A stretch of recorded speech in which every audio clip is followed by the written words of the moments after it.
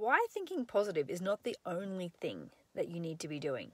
Okay, so a lot of people have reached out recently. I've had a client actually reach out and ask, well, she wasn't a client yet, but she became a client. Oh, poor network, how annoying. Is it going to let me do this or not? And she was asking, well, what do I teach? What is my philosophy? Do I do energy healing? Because I've done energy healing and I believe in it, but I need something else. I need something more physical, more tangible. Okay, and so for those of you who don't know me, my name is Belinda, and I'm very passionate about helping people recover from sleeping issues, from energy issues, from hormonal imbalances, okay, thyroid issues, and autoimmune problems. And I am of agreement that we do need to think positively, because we do have to actually believe that our body can be well, okay, and we do have to trust in things. But no, I'm not an energy healer. I am not just working on mind work. I treat people holistically. Yes, that's important.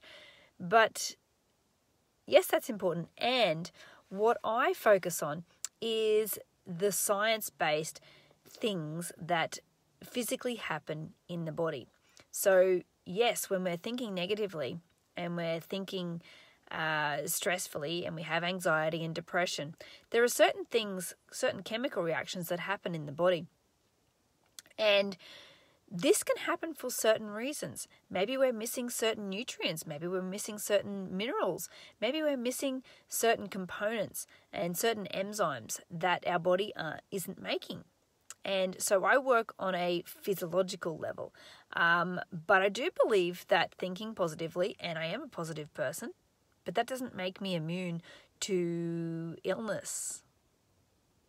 It doesn't, okay?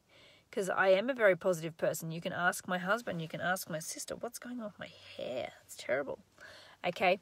But it doesn't make me immune to illness, okay? Because you still need certain things on a day-to-day basis that support the body as well. So yes, mental health is really, really important, and there's probably not enough focus put on mental health, but we also need to be supporting the body on a physiological level.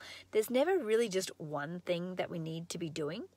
Like, what we need to be doing is supporting the body on a holistic level, working on all of these levels, okay? But I do work on physiological things, okay, and science-based things. So yes, if you've been through one of my programs, you'll know that I do talk about mental health, and I do talk about certain things that I do to help myself stay positive and mindful every day.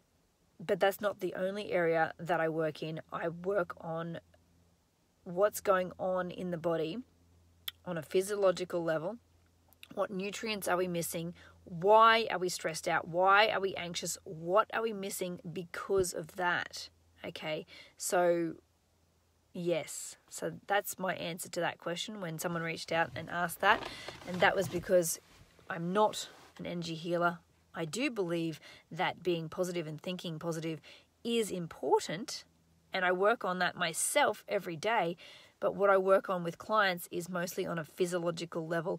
What nutrients are we missing? What minerals are we missing? What's going on? How did we get here? Why have we got autoimmune problems? Why have we got thyroid issues? What's happened in our life to create that? Okay, and I help them pinpoint what the root cause is, and then we work back from there. Okay. Anyway, you have a good day. I hope this was useful in answering your questions. And if you're watching live, let us know live. And if you're catching this on the replay, then let us know replay.